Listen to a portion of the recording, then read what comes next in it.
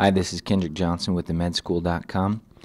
Today we're going to do a quick review of headaches, and we'll start with epidemiology, just a short note on the epidemiology, go through a differential and discuss some of the most important types, and then we'll talk about how you work these up and how you treat them. So headaches is a problem that causes over 150 million lost work days per year. This is specifically migraines that cause this, and other headaches can play into, but of course migraines is going to be one of the biggest reasons for lost work days. So there's lots of different types of headaches. This list is not even close to covering even a third or a fourth of the types of headaches that you might see, but it will cover the most important ones, and these are the ones that are covered in the two review books that I'm using. So they're in theory they're going to cover most of the ones that are going to be on the boards. And the top two, the tension and the migraine headaches, make up around 90% of all headaches presenting to a primary care setting. So if we know those pretty well, then we'll have a handle on a lot of them. And then the others, there are some others that I included here just because I thought they were important to mention. So let's start out with the tension headache. This is the most common type of headache. It's going to present bilaterally in most cases, whereas the other common types of headaches like migraines are usually going to be unilateral, so just on one side of the head. People describe it as being a band-like sensation, like something's around your head constricting it, usually a dull type of pain. These will get worse with stress, but they're not going to usually get worse with like light or activity or loud noises. So they are, in most cases, going to be fairly constant, but they will wax and wane. That sounds like it's backwards. So they do wax and wane, but they're not going to be affected by activity. So in depression, this is usually the chronic headache that is associated with depression. And a lot of times you'll see a pattern where it's kind of affecting the forehead and the back of the head as well as the neck. A lot of these are going to be associated with neck pain. And some can be triggered by neck pain, neck stiffness, and that type of thing. So that's going to be a common theme that you'll see, and a lot of these will improve with massage to the neck and things like that. We'll talk about that in treatment, but there's been a lot of ties to musculoskeletal neck problems and tension headaches. So the way to diagnose this is just to make sure it's not anything else, especially temporal arteritis, which has somewhat of a similar presentation. It's just the major one that we need to rule out if this is on the differential.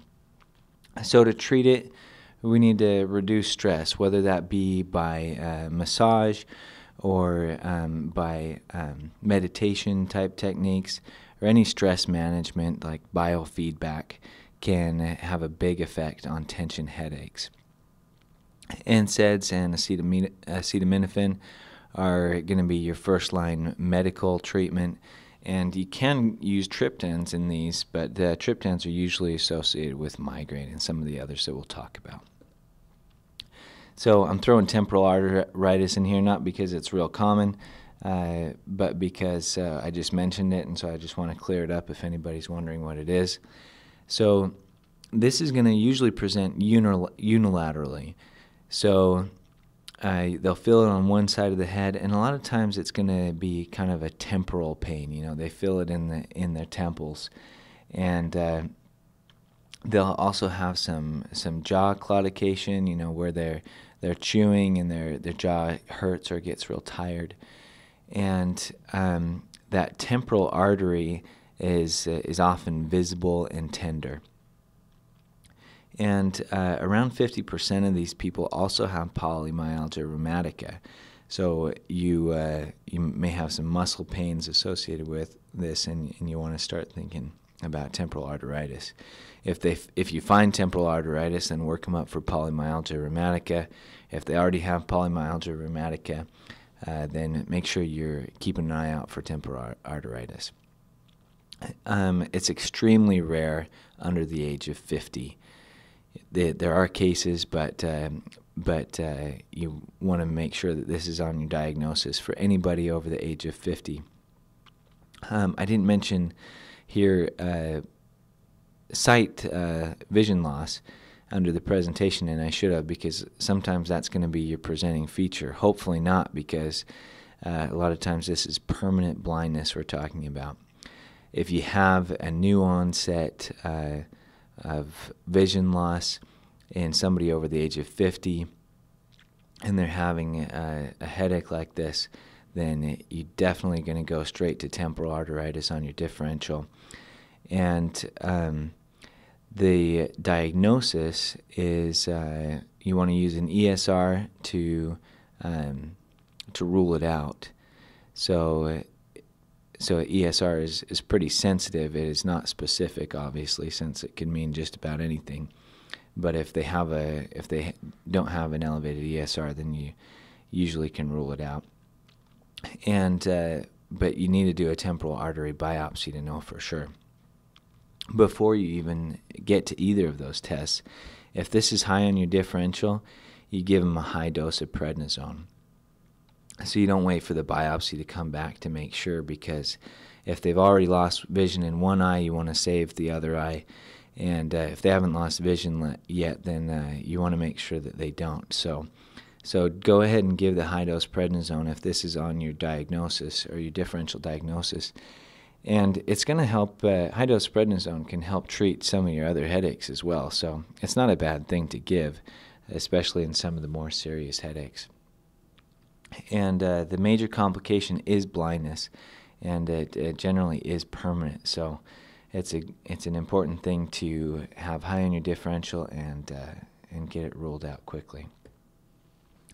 So back to the common ones, migraine is an extremely common problem. I mentioned 150 million work days lost in a year, mainly due to migraine, and it's very much associated with a family history, and 80% have a family history of it. This is usually on one side of the head, and we usually associate it with an aura, like scotomas or tachopsia and photopsias, rhodopsins. But that's only going to be in 15% of your migraines. Now, I didn't know what any of those things I just mentioned meant, so I'm going to just tell them to you. Scotomas are like blind spots. Tachopsias are jagged zigzag lines, and those are pretty much pathognomonic for a migraine. Sometimes people will have these. In fact, I saw a patient yesterday who had these jagged lines but never had a headache. So the diagnosis was migraine without headache, and he would get these and really no other symptoms. So that's the tachopsias. The photopsias are like shimmering lights, and the rhodopsins are just changing colors that you see.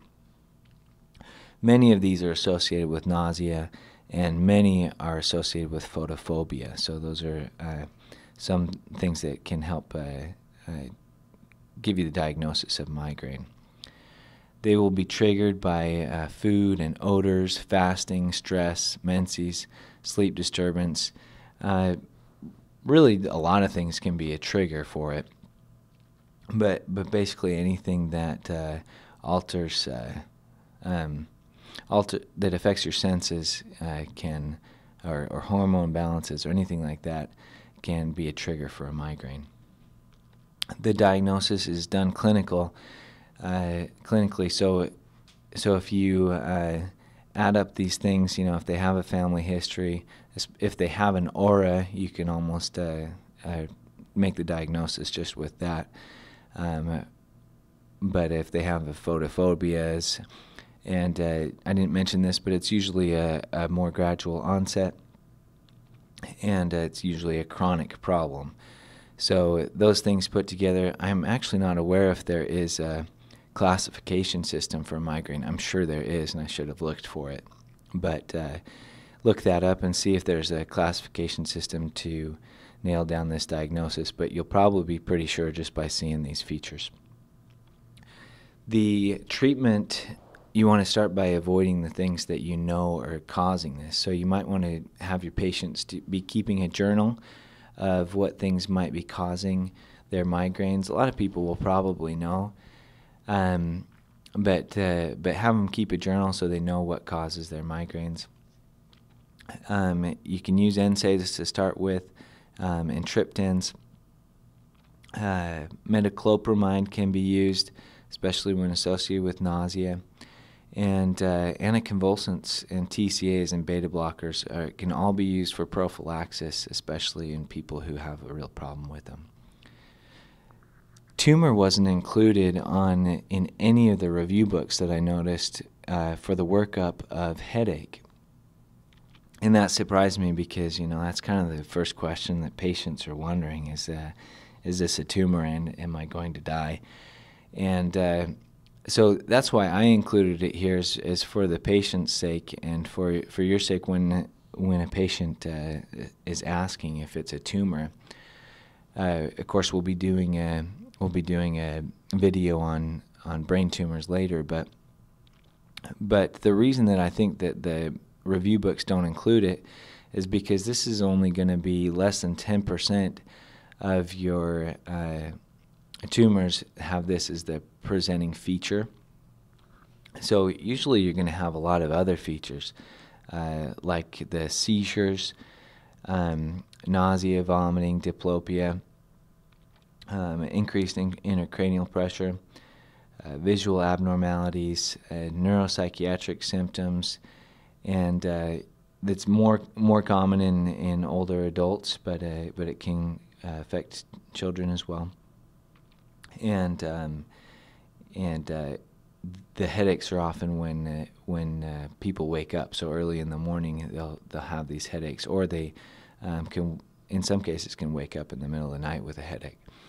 So if you want a couple rules for when you start thinking about a tumor in a headache, because you still have this 8% that's the only thing that they're going to present with. Then, first of all, if it's 50 plus, and if their headaches come when they just wake up, those are some big cues for thinking headache. And then, of course, if they have any of these other things, recent weight loss I didn't mention, but that's one too. Any of your B symptoms. But if you have a suspicion for tumor for any reason, and if it doesn't quite fit any of the other headaches that we're talking about, then you might want to go ahead and get a contrast CT or MRI. And the treatment we'll cover in a different video. Another one that is not a big feature in review books under headache is intracranial bleeds. And that's probably because a lot of times these are going to be associated with trauma, and so you don't have it worked up in the same way. But you can have subarachnoid hemorrhages, for example, without any recent trauma, though it is most commonly associated with recent trauma. So if they say it's the worst headache of their life, if they have neck stiffness and photophobia, then definitely they're going to get a CT, a lumbar puncture if the CT is negative, and 4-vessel angiography. And the treatment is to get a neurosurgeon involved. There's also intracerebral, subdural, and epidural hemorrhages, again, usually associated with trauma. You can have aneurysms present with a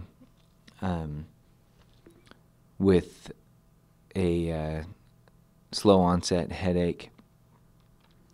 But again, a lot of these will be associated with other symptoms. So other neurological symptoms, that's when you send them to get further workup. if they're having any type of diplopia, galactorrhea, just anything else that would assess that would suggest a mass in the brain. Of course, you get it worked up.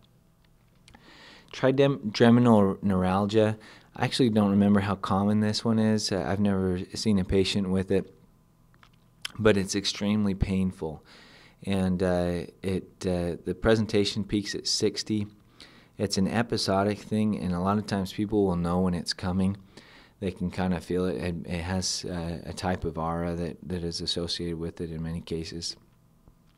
But it's extremely painful, and it's going to affect, in most cases, a large distribution of the trigeminal nerve. So, the trigeminal nerve is basically sensory to the face and to the cranium. So it's going to a lot of times affect the face. And the treatment is going to be carbamazepine, phenytoin, clonazepam, valproic acid. TMJ disorders are associated with chronic ear pain, headaches, jaw stiffness, and almost all of these are going to have jaw issues with it, and so it's not going to be too hard for you to see that it's associated with TMJ. And facial pain, jaw and joint noises. These shouldn't be too hard for you to recognize, but they can cause diffuse headache. NSAIDs, relaxation, stress reduction, muscle relaxants are all helpful, but a lot of these people will need a dental appliance to help them keep their jaw stabilized and in the right position. And some people they'll need a surgery. There's oral surgery as well as dental surgery that can help this. And just to end with, I wanted to make sure that some of the emergencies were covered. So if you have a headache plus one of these symptoms, then think about the emergency problems that you can have. So if you have a headache plus red eye and corneal clouding, intense eye pain, think about glaucoma and get an emergency ophthalmologic consult. Blindness, myalgia, jaw claudication we mentioned as temporal arteritis. And then any of our bleeds or tumors or any mass effect in the brain, these are often associated with nuchal rigidity, vision changes, seizures, nausea and vomiting, and neurologic deficits. You can include meningitis or encephalitis in this category too. These have these kind of symptoms. So if you're in a primary care office and they present with any of these things, you probably send them to the ER. So that picture on the front page was by Sasha Wolf from Grand Rapids, and she was nice enough to share it in Creative Commons license. If you have any comments, any ways that I can improve this video, or any requests for other videos, please let me know. My email address is kendrick@themedschool.com, or you can leave a comment below the video. Thanks very much.